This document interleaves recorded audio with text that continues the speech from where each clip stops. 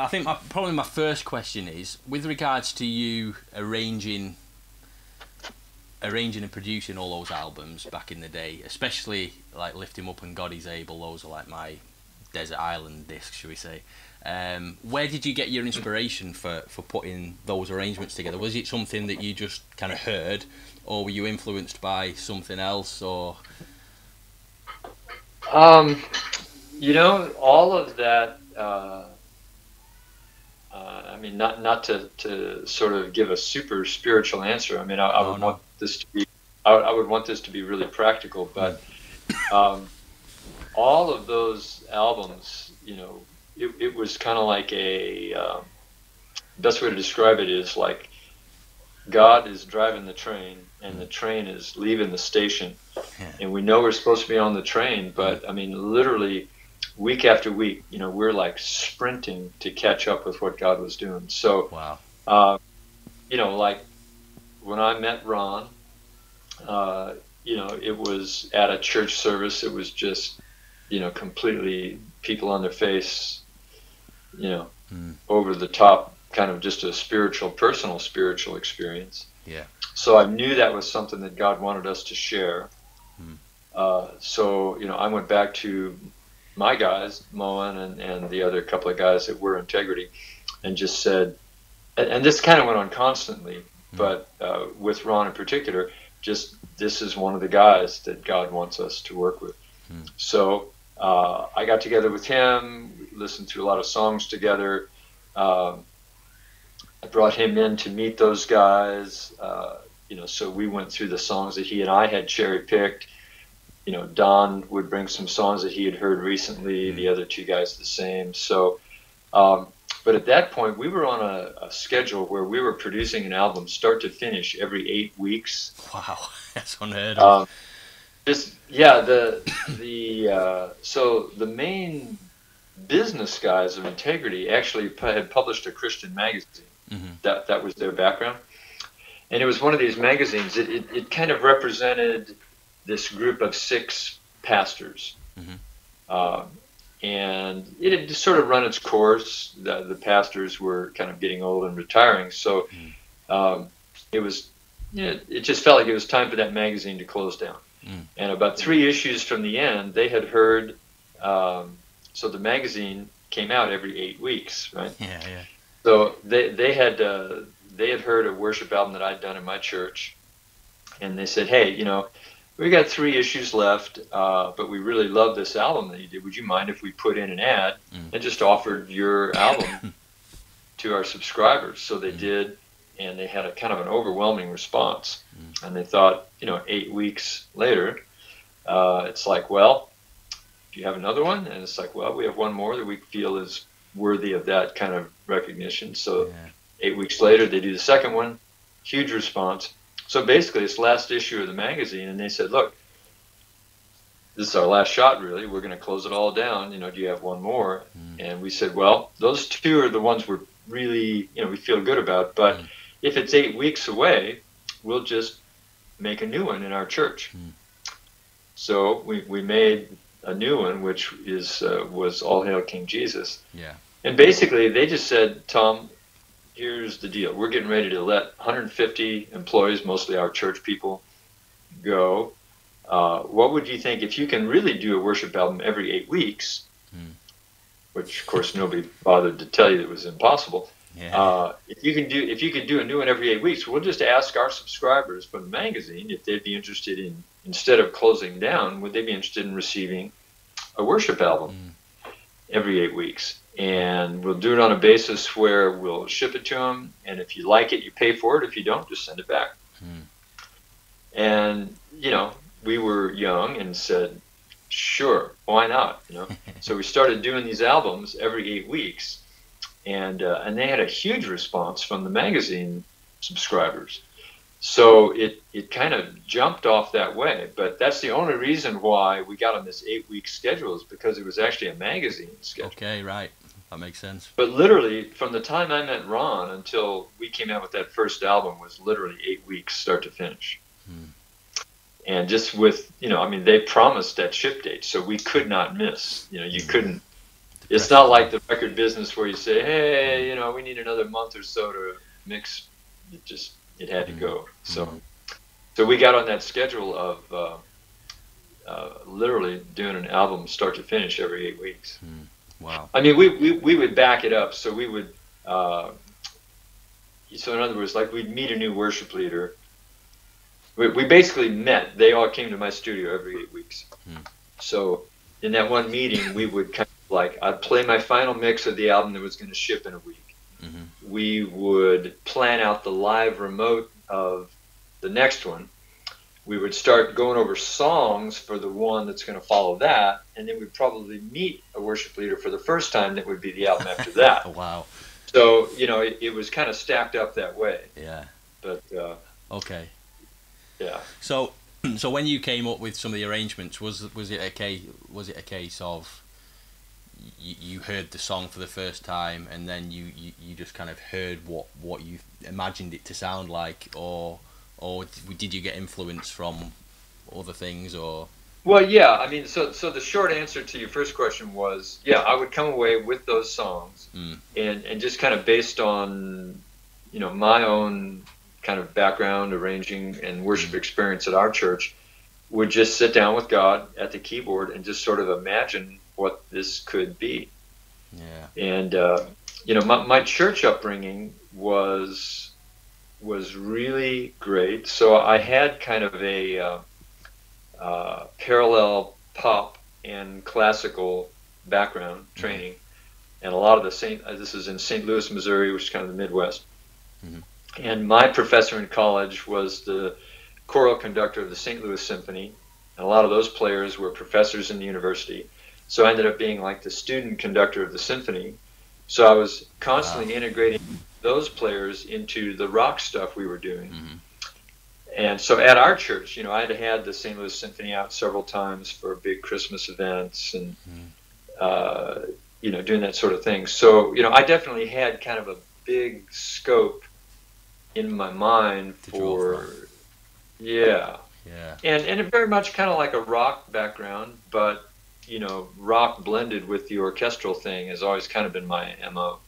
I've recently been kind of semi-employed by a local studio to help with arrangements for original artists. Okay. And I've done a little bit with a few different people, and I'm kind of finding myself kind of thinking to myself, how do I bring this tune to life?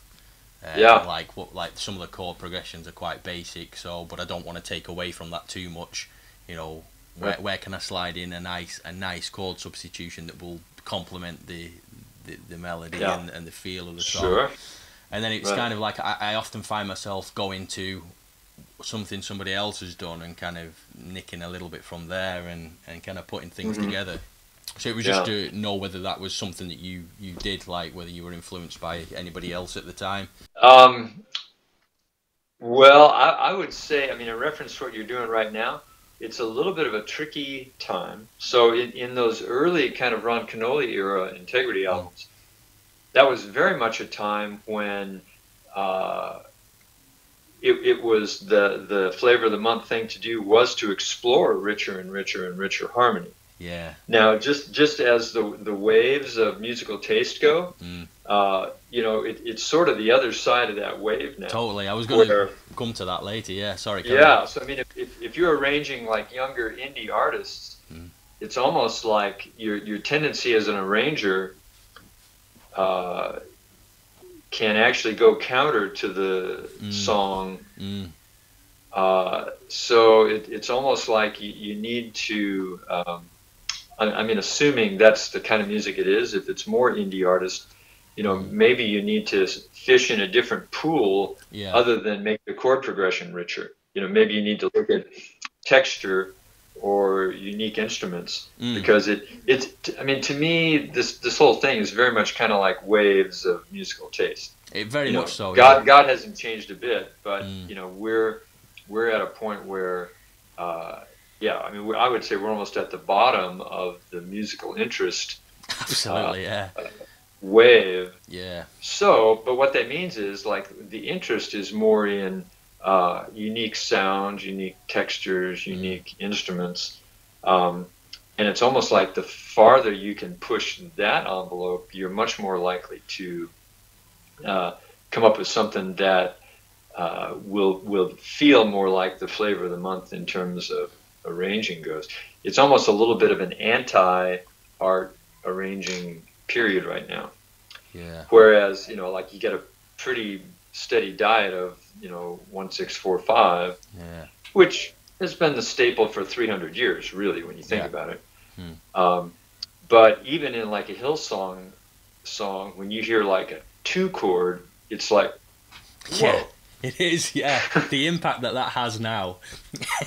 Yeah, it is kind of a big deal. Mm. So it's almost like you have to scale down your musical knowledge Mm. from a harmonic standpoint. Mm. Uh, I mean, depending. So I'm assuming that what you're working on would be kind of young indie. Here's my four Yeah. chord song people. Yeah, kind of that kind of thing. I mean, there's been a range of different things all over the last few months that have come in. Like the most recent one is very much more like a folky type of thing. So that's a little bit easier to, because I'm not really Yeah. worrying about the harmonies. It's kind of like what can we do to bring the guitar and the vocal to life? You know, can we add a little cello in, or a little light rhythm, or I don't know, whatever. No, exactly. I think you have to almost like set aside your harmonic arranger Mm. thing, Mm. which is hard to do. I mean, it's hard for me to do, but Yeah, because that's the when the thing that right floats my boat, you know. yeah, Yeah. and kind of the same for me. But so, like you say, maybe you need to think, okay, guitar. What if we doubled the guitar with like mandolin, Mm. or what's a different way to look at guitar, or maybe even just a different way to mic it to make it sound different, Mm. or maybe like super raw, super simple is the right thing for Yeah. this artist. Mm. So, or just like capoing it up Mm. and doing it in a way that Mm. is different. Yeah. So yeah, it's almost like of all the different pools that an arranger can fish in, Mm. you really have to be doing the right kind of album to go Mm. to that rich harmony pool. Yeah. Just because, and it's really not a matter of, I mean, God loves it all, Mm. but right at the moment, I mean, I'm convinced that that wave is going to come back. I think you have to speak the language that the people are going to receive. So if like if there's no point in going to France and speaking Korean there, it's just not going to work. If you're working with a younger kind of indie crowd, there's no point in speaking the language of that rich harmony. Um, Now, it could be the reverse. If you are speaking to, more of an audience that really wants to hear kind of a richer palette, they're gonna tire pretty soon of the basic 1, 6, 4, 5 thing. I actually just saw a renewal this morning. I actually have a website which I've never done anything with, which is 1, 6, 4, 5 worship. Okay. Just sort of occurred to me one day talking to Paul Balash, actually joking around, and I grabbed that. But it's kind of where things are now. It is, yeah. And but I just think the challenge for an arranger is, okay, I could totally fish in that pond, but I'm going to force myself to fish into some different Mm. ponds, Mm. so different instruments. And sometimes just it's really hard to say as an arranger, I'm going to really let this be simple and raw. Mm. A lot of times the most effective arrangement, I mean, even in terms of intros and Mm. most stuff these days is just kind of like, yeah, we're done. Cut the tape. Yeah. It is, yeah. So it's very much kind of an anti-art thing, Mm. whereas, just like, the coolest jeans are the ones with the most holes in them. Yeah, yeah. You know, yeah. So when I say anti-art, I mean, the sort of the it thing now is less sophisticated. Now, having said that, I mean, I've been doing a lot of kind of like string and orchestral stuff. Oddly enough, and this is really odd, in the kind of hip hop R&B world. Okay, right, okay. Which so they're kind of coming out the other side of the wave where, um, uh, you know, I mean, I don't know if you know who Chance the Rapper is, No, I but might have heard the name actually. Yeah.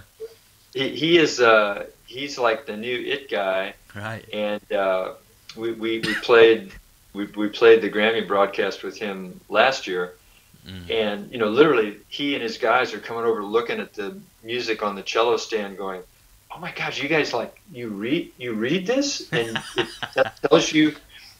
So for them, for that universe, it's like a completely oh my gosh Yeah. novel thing, Yeah. and he's actually uh, well, let's put it this way, he's a believer in the broadest sense of the word. Yeah. Probably maybe a little bit too colorful for the average church, Yeah. maybe still, but super. So I mean, in other words, we did Chris Tomlin's "How Great Is Our God" Yeah. on the Grammys Yeah. with a full Awesome. orchestra and a huge black choir Mm. and Kirk Franklin, and I mean, and he was just preaching Jesus. So Incredible. now mixed with some colorful language and Mm. some other stuff, but uh, so that whole kind of arranging thing is becoming popular Mm. in that universe. So Definitely. I think it'll be back. Let's put it that way. It's strange because I've been to see Snarky Puppy in this country probably 3 times now.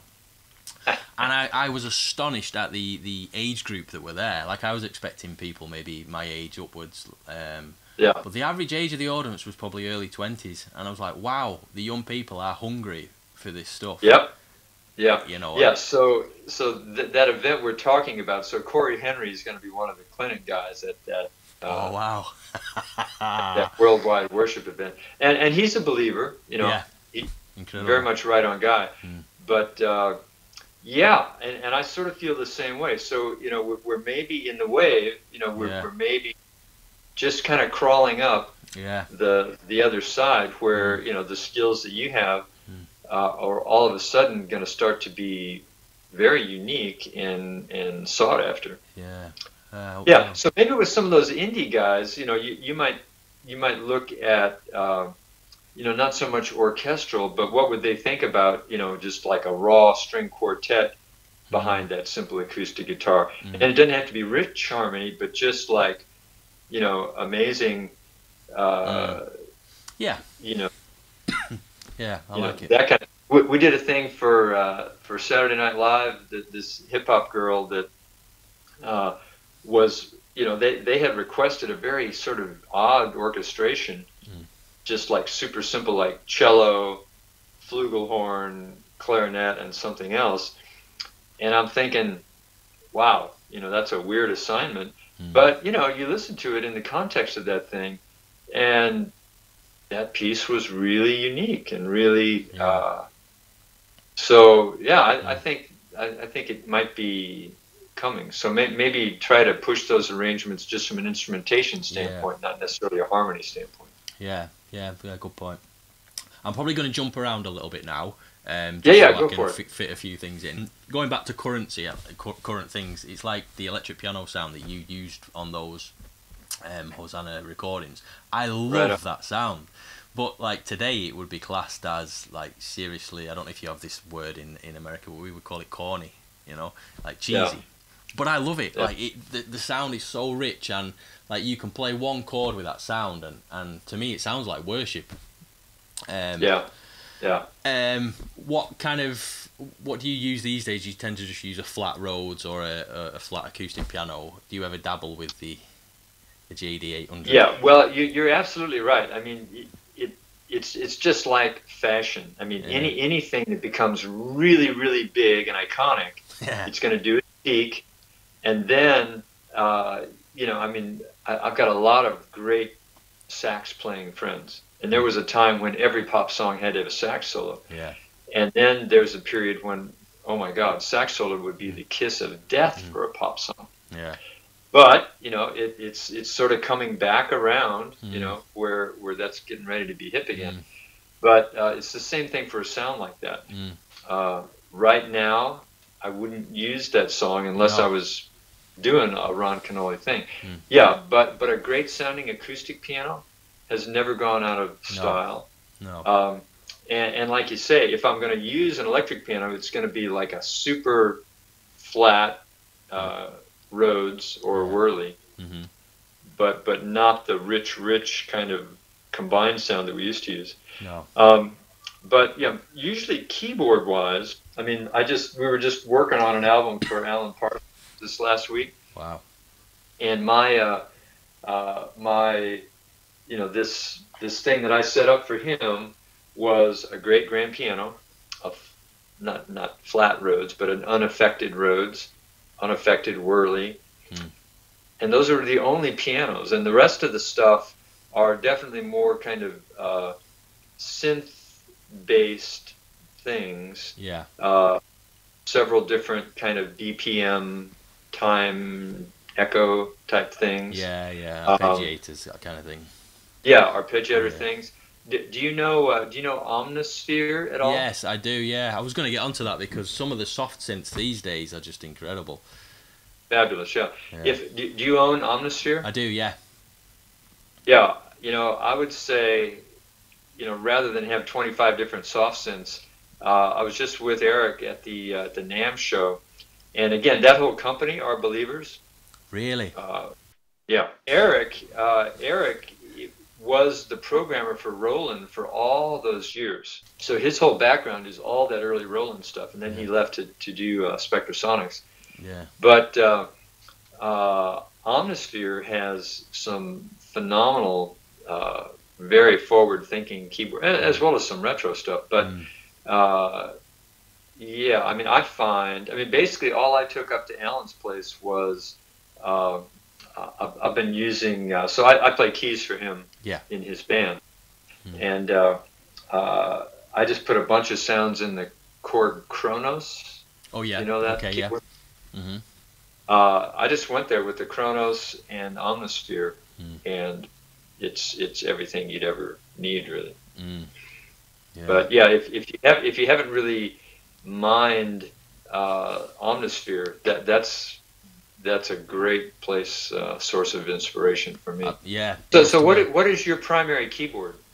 My keyboard is a Roland RD 300SX, but I only use it as a MIDI controller because I'm able to get sound. I mean, to be honest, I'm using my iPad a lot more now for sounds.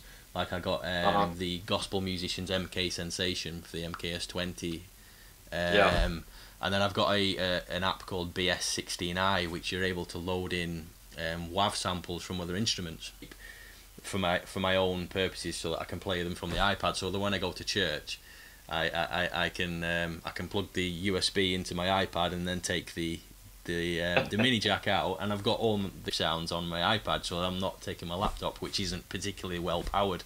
So I tend to work off soft synths all the time, and it's incredible the range of sounds that's available from an iPad. I've got sounds that I would need to have had a rack of modules and about 3 different keyboards to get the sound in, like you did. A couple of refrigerator racks. Yeah. Get this out of the way. And I've kind of half perfected the sound that you had with. I've got the LA midid grand sound from the JD800. With the Crystal Rhodes. And then I could hear something else was in the background, and I don't know whether I'm right here, but I think it's the ice ring from the TG77s. Every now and then I can hear that patch. I did that a lot, yeah. Yeah, and that was a question I was going to ask. Did you ever change the levels of each of them to suit the song, or was it like a flat? You just said it at the beginning of the concert, and yeah, I mean, I always the live. Wow.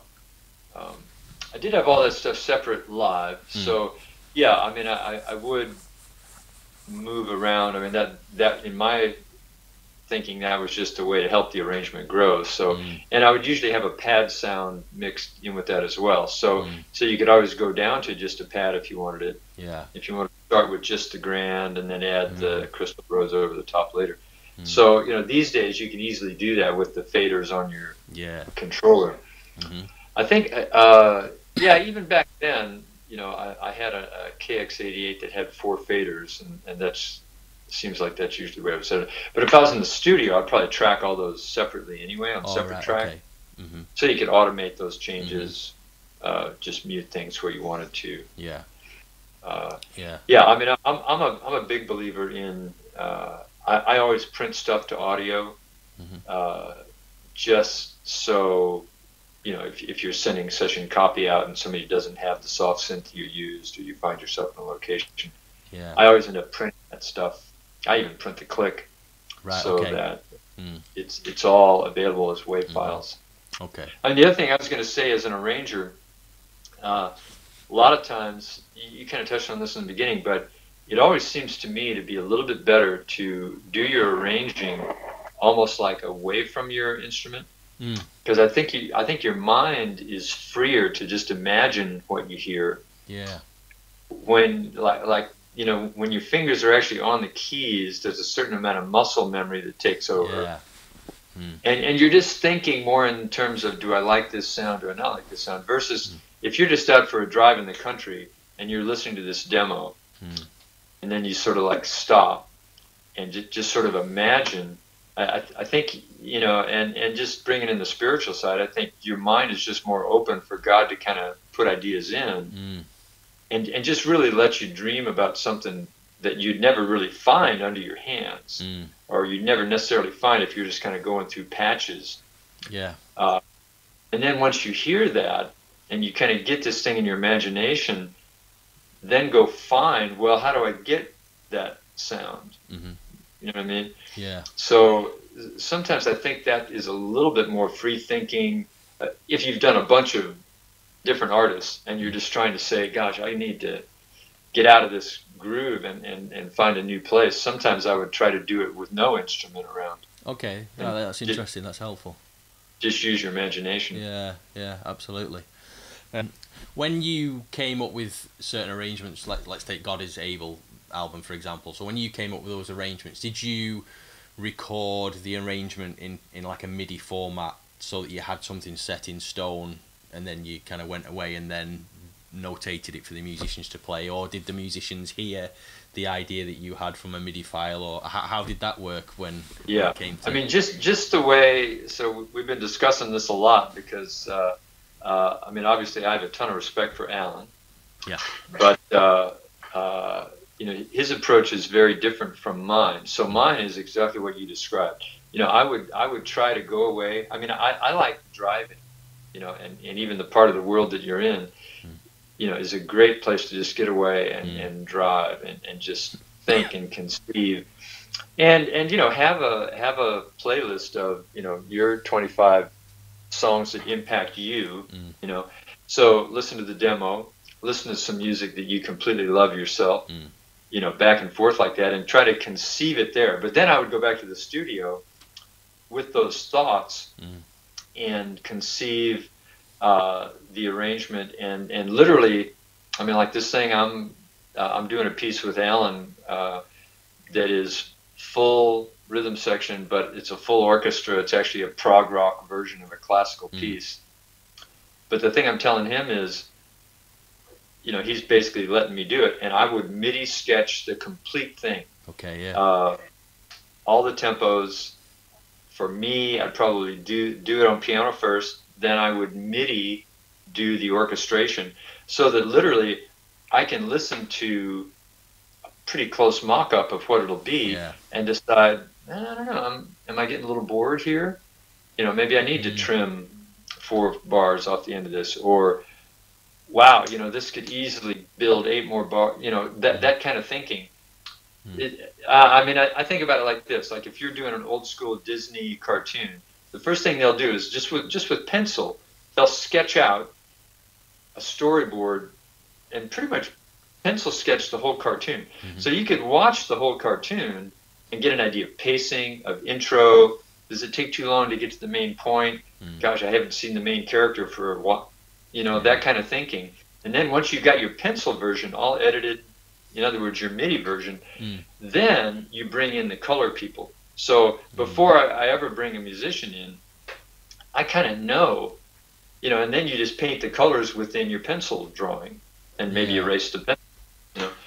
So that's the way I work. Now, a lot of great producers like Alan is much more, let's bring 10 guys in and let's just see what happens. Which does get you to a different result, but yeah, from an arranger standpoint, it's very much out of control. Yeah. And it's really not as efficient as, once I've got my sketch and I've sent those charts out to the guys ahead of time and they've been listening to that sketch for a week. Right. So by the time they come to record or to a live gig, like in the case of God is Able, they've got it. It's not like you're throwing a chart in front of somebody for the first time. Yeah. Awesome. How about guitar parts? Because obviously it's very difficult to find a guitarist who, especially, well, I should say it's difficult. It's difficult round here, should I say, to find a guitarist who's capable of playing voicings that match, say, the top note on your keyboard part. How did you go about that? Did you write out what you wanted as the top part for, say, Danny Bridgens, what you wanted as the top note, or did he work it out himself based on your...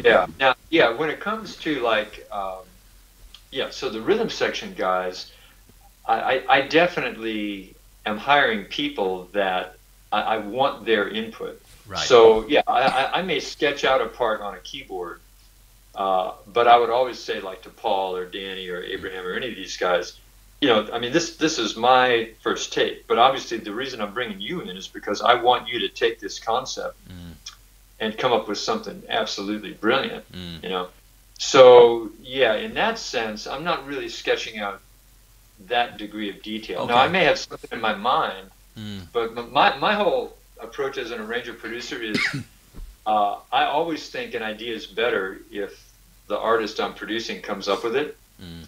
Now, I might kind of nudge them in the direction I know I want it to go, but a singer or a player is much more likely to really be heart invested in a part if they feel like it's their part, Yeah.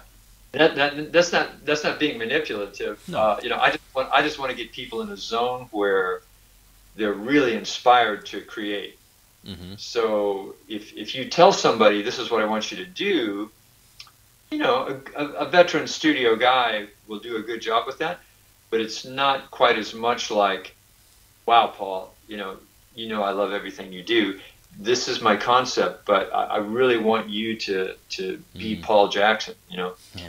So that puts them in much more of a highly motivated place to come up with something great, Yeah. And I've done a million albums, so I don't necessarily always want to do my idea. I want somebody to come along and, let's take it a different direction from the way I was going to take it. Do you use a lot of the same guys in your... Yeah, we tend to use a core group of guys at the studio. I mean, obviously it's not LA, but each musician brings their own background and their own style. Right. I mean, I'm quite old school in terms of the way I hear things, I suppose, and I'm probably still every time I hear something, I hear things that are pre-1990s, shall we say, 1990s and backwards. Like, I'm very much a jazz, funk, soul, gospel kind of guy. That's my thing. But then I realise that I can't let that influence the song, shall we say. But yeah. So yeah, to get back to the point, sorry, we do have kind of a core group of guys that we use, and well, I mean, I would say when I'm arranging, so basically, you're covering keyboards. You're thinking in terms of, is it cello? Am I bringing in, this whole big range? But basically, you're talking drums, bass, guitar. Yeah. You're the keyboard side, and then there's this other world. To me, the guitar guy is the guy I'm really honed in on. Because that's like a universe that I really want an expert. Now, I've got great guitar samples just like you do. Yeah. But there's a whole universe of sounds there. Yeah, you can't replicate it. Yeah. Now, when it comes to drums and bass, in pop music these days, you and I can pretty much hit that. Now, obviously, you want a creative drummer. You want a creative bass guy to bring life into it. But my investment is way more in the guitar guy in terms of.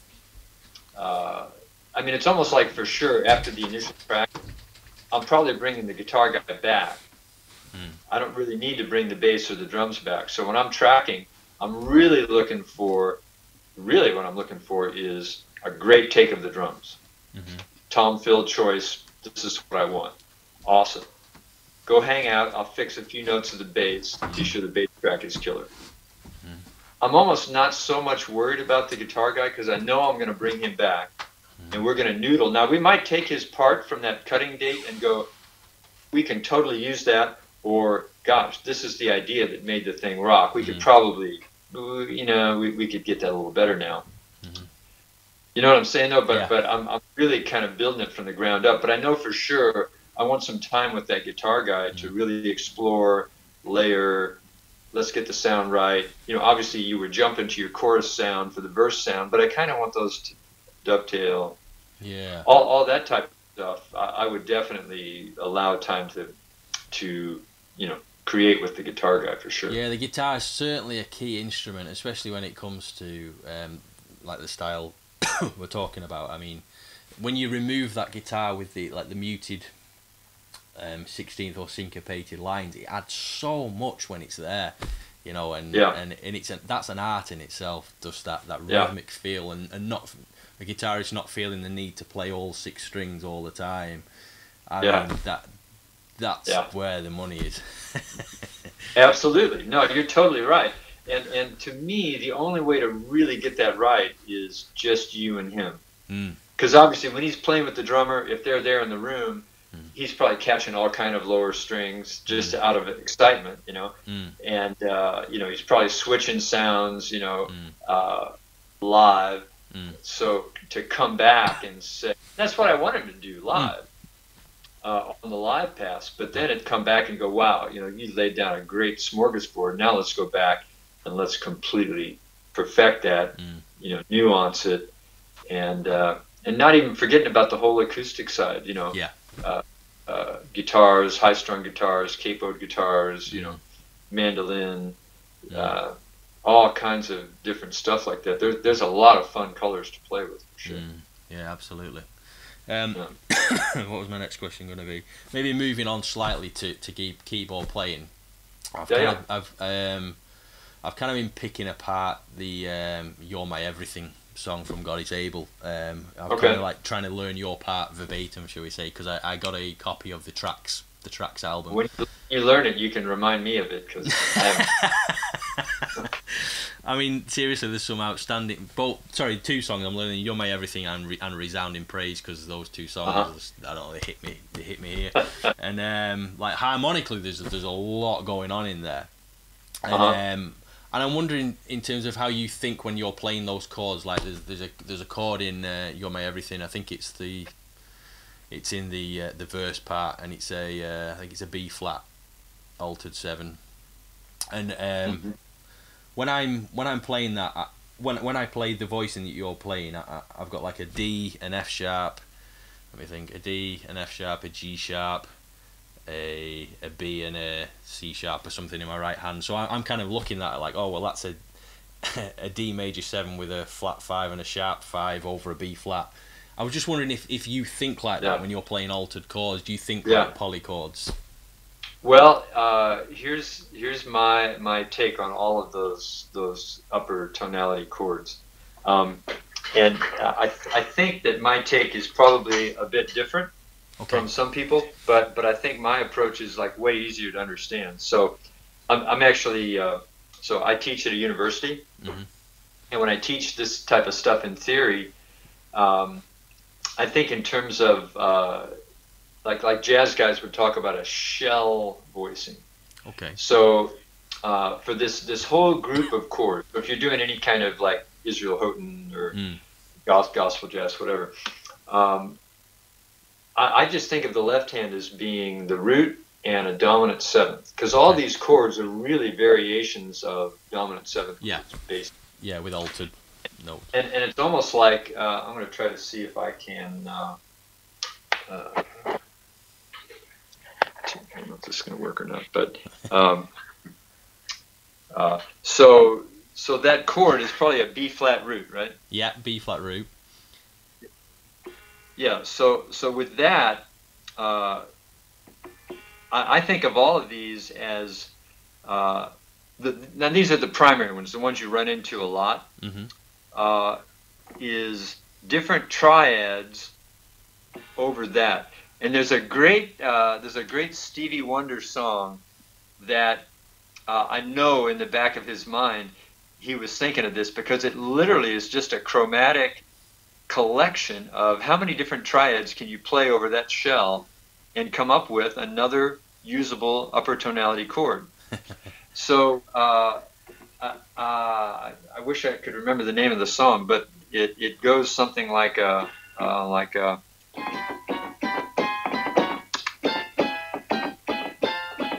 does that sound familiar at all? Yeah, it does, but I can't think of the name of the song. Yeah, I can't think of it either. But anyway, like, you see what I'm doing? Every single one of those triads, I literally just came in from that album. I don't even have my pedal hooked up here yet. But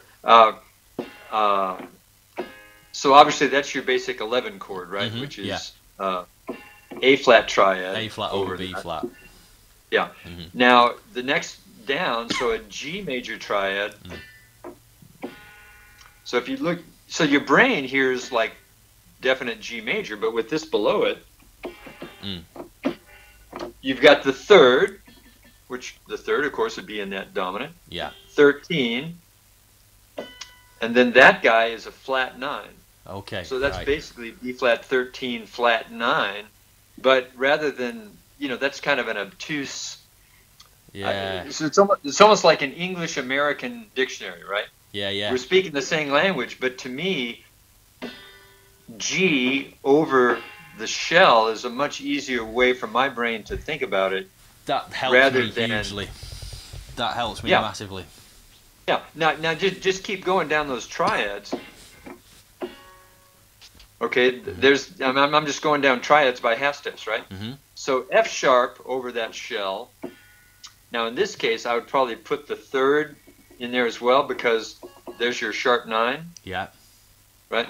So shell, sharp 9, flat 13, and then just the B flat is B flat. So the F sharp over the shell is B flat, sharp 9, flat 13, or sharp 9, sharp 5, right? Yeah. Same thing. Yeah. But you're not thinking of any of that, really, are you? All those. Yeah, I'm just thinking of, so it's almost like a slash chord in my mind. Yeah. And like another one would be this one's not quite so common, like E over B flat. You've got flat 9 and flat 5. That's another pretty common one. But again, that's really just an E triad over it, right? Yeah, sure. So all those shell voicings, it's like a dominant 7 shell, and then all of those chords that you're talking about are just a collection of triads. And that Stevie Wonder song I like, because it literally, he walks through every single possible triad, some of which are like way outside, but just because it's in this chromatic move, it's like, okay, but then you do land on some of those ones that are in that same song there. And but to me, it's way simpler to think about it like a polychord. Triad over. Yeah. Now they don't always fall into triads, but a lot of them do fall nicely into triads. Yeah. And then with your right hand, if you're improvising, if you're thinking more in terms of that triad rather than a B flat chord, if you're thinking G triad, you're outlining. Then like all of a sudden your brain is on a simple G triad, but you're rushing across all these hot notes. Yeah. In terms of their relationship to the bass, so it's way easier to think about that way. That's great, because I'd kind of wrestled with that. I wasn't sure whether I was oversimplifying things in terms of, like, I realised quite quickly on that there were some chords where you would play, I don't like a C diminished in the right hand and a D in the left hand, and you were getting that 7 flat 9. Right. So And I was thinking, am I allowed to think like this? Because it seemed Yeah. too easy to. I think it's much easier, and when you're having a conversation like this with a guy like Paul Jackson, who's very much in the jazz school, Mm, that's they're thinking that way. mm, They're thinking the upper tonality stuff, and it's the same way. Even so, that's like the whole school of dominant seven yeah. chords, basically. Mm, But I mean, it's all these polychords are the same. So even if you're like on a D minor chord. mm, So your shell is like the root third fifth of a D minor. mm, Once you start getting into these upper tonality parts of the structure, mm, it's really almost like a C triad mm. over that D minor shell. Yeah. So Yeah, with your 9/11 and. yeah, so it could be D minor 11.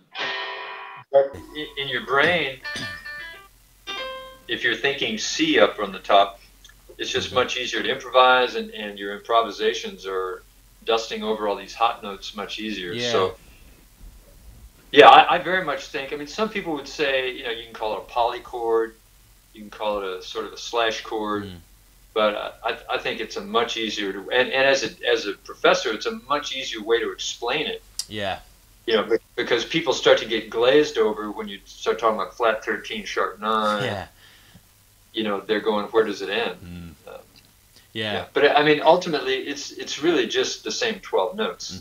It shouldn't be all that scary. We make it quite complicated I know I have in the past, but there's only 12 notes, and it's like, I don't know. I think we tend to hear something and think that it's really complicated, but when you actually sit down and work it out, it's like the light bulb goes on, and like what's happened to me with God is Able, going through all that stuff and listening to it and thinking, wow, that's got to be so difficult to play. I'm not saying it's not difficult, but when you actually work it out, it's like, actually I can see what's going on. Yeah. Or if you're the Edge with U2, I remember one of his Grammy acceptance speeches, kind of like, I don't know what the big deal is. It's only 8 notes. Yeah. Which in their case is probably true. But yeah. I don't know if he was saying that tongue in cheek or if he actually meant to say that. Yeah. But and even listening to, like, you're listening to a Snarky Puppy arrangement, it's good to go back and remind yourself he's using the same 12 notes that I have right under my hands. Totally. So it does help your analysis to know that there is an end to this. Yeah. It's not like it doesn't go on forever. Yeah, absolutely. I know we've only got 5 minutes left, so I'll just quickly ask a couple more questions, and I'll let you. Yeah, go for it, man. Prior to using the JD 800, because obviously that came out in '91, I was just wondering what keyboards you used prior to that, like for Amazing Love and Eternal God, because I think that was that 1990. I can't remember. I'm just wondering what keyboard you used prior to that. Yeah, that's interesting. The JD came out in '91, did it? Yeah, I believe so. Yeah. So unless you got a copy sooner. I would have guessed earlier, but I mean, my so I've had a Mini Moog forever since they first came out in '72. Way early on, so the whole DX7 happened, and I got there was modules called TX802, 816. So basically, you've got like 8 DX7s layered on top of each other. Yeah. So that would have been probably my earliest poly FM kind of thing. Right. Prophet 5 would have been back early on. I did have a Dino Rhodes, but you didn't have any MIDI capability there.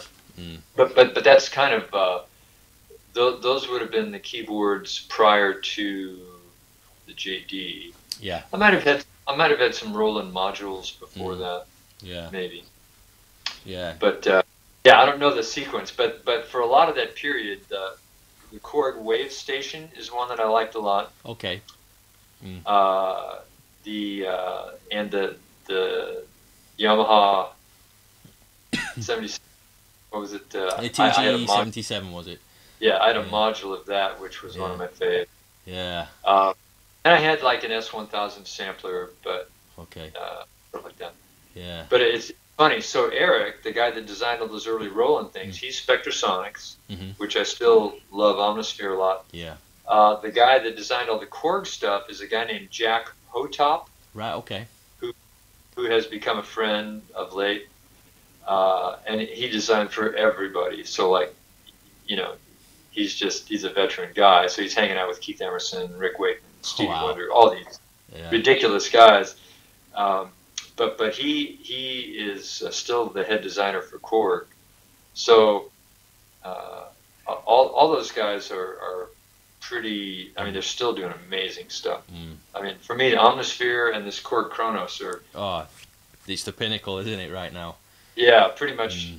all I need. Yeah.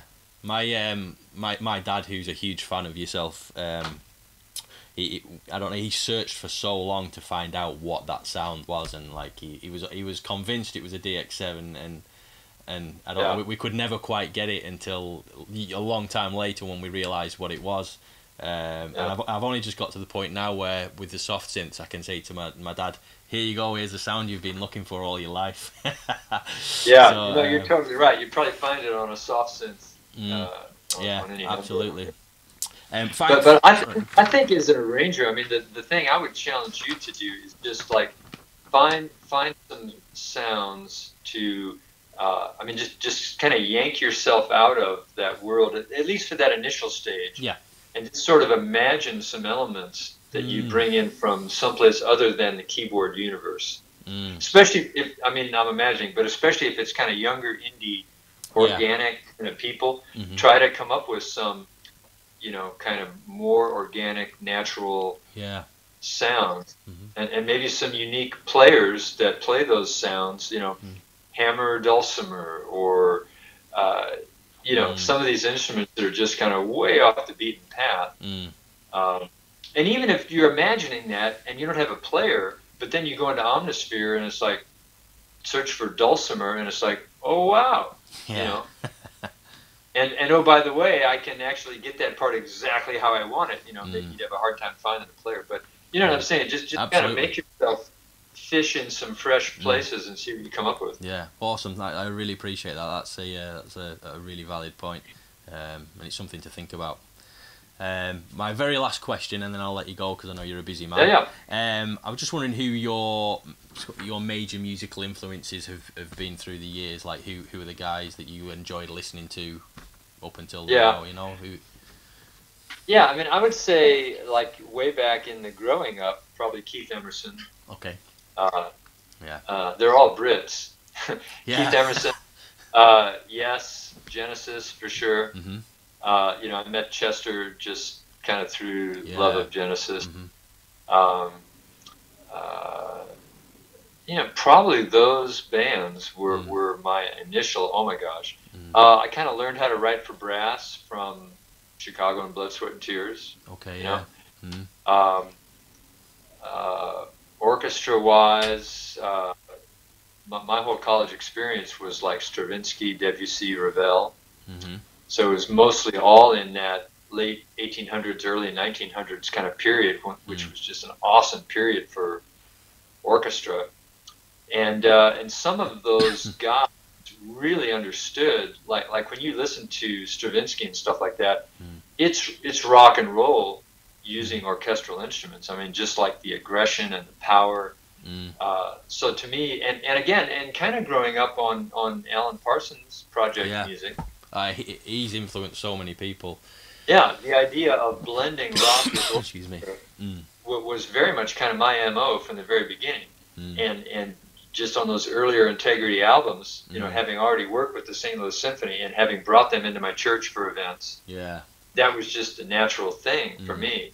So, you know, going out and meeting, you know, we were super young. We met Jack Hayford. I don't know if you know who that is. From the Church on the Way. Yeah, Church on the Way, who was a pastor who really got worship.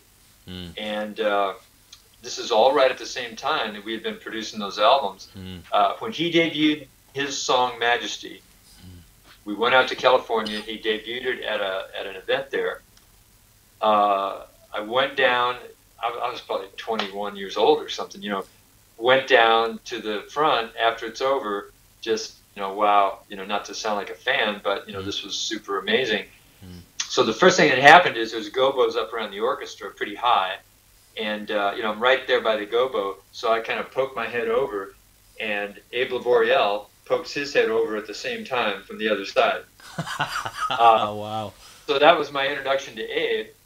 And Incredible. just like, hey, you're obviously busy. You got a lot of people wanting to talk to you, but, Mm. this was just amazing tonight. Mm. He probably sat there and talked to me for 45 minutes. Mm. And Amazing. I just said, I brought my pastor out here to this event. I'm sorry to even ask, but do you think there's any way? And he said, wait a second. Brought Jack Hayford over. Uh, and Jack said, why don't you come into my office tomorrow morning? So, just that whole experience. So we went back, and that's when Integrity had asked me, could you make a new one? So the Mm. new one that we made started off with the song Majesty, Yeah. full-on orchestra Mm. deal. Michael Amardian was playing that night, Okay. Right. so Yeah. I met him that night. So, that was pretty much a God ordained, you've got to Mm. be kidding me kind of Mm. weekend. So I mean, I've been playing with Abe ever since then. Yeah. Jack Hayford is definitely going to be one of the guys that we have come to speak at this event Yeah. that we're Awesome. planning. Awesome. I mean, I feel like he's one of those, like a pastor guy who Mm. really knows how to say something about Mm. worship. Yeah. Totally. Yeah, so those guys would have been all kind of big influences for sure. Mm. Keyboard wise, I'd say Omardian, Mm-hmm. David Foster, Okay. Yeah. obviously. Yeah. Awesome. But I mean, you can't go wrong with Emerson. Mm. He's probably the most brilliant one to me. Yeah. Uh, yeah, but I mean, looking back, an awful lot of guys from the UK. Mm. Uh, It's bizarre because here in the UK, probably it's mostly American guys that influence us. I how did they consider. say a prophet is never recognized in his own country? Yeah. I mean, the one country in the world that we play the least with Alan is England. Yeah. Who knows Crazy. why? Crazy. Germany all the time, South Yeah. America all the time, but Yeah. can't get a gig in England. Yeah. How bizarre. How bizarre, eh? Yeah. I mean, Yeah. that time period you're talking about, there's no question in my mind that like God really anointed that time period of worship to the point where it influenced so many lives, and it influenced the face of worship in church as we knew it at that time. Yeah. So I mean, I think the ripple from that, it changed things forever. Yeah. I think, So what is your what is your church? Are you doing music in church as well as the studio? Yeah, I'm a church musician. I mean, only in the past 12 months have I moved to keyboards. Prior to that, I was always just a bit. Well, I say just. I mean, a bass player, shall we say? Yeah. It's a Free Methodist church that I'm part of. I don't know if you have. In fact, I think it is an American denomination, the Free Methodist. Yeah. Yeah. But we tend to sing all the modern worship songs, and Yeah. I have to admit, sometimes I have to keep my own spirit in check because I do get musically bored, should we say? But I have to Yeah. I have to be honest and say, Lord, help me to see this from the point of view of serving the people here, and not about That's- gratifying my own tastes. And it's it. difficult, but you've got to try Yeah. and keep your Yeah. Serving is the word. Mm. That's it. Yeah. yeah. There's no point in. Yeah, if you're serving food and somebody's allergic to peanuts, even if peanut sauce is your main thing Yeah. as a chef, Yeah. that there's no point in trying to. Yeah.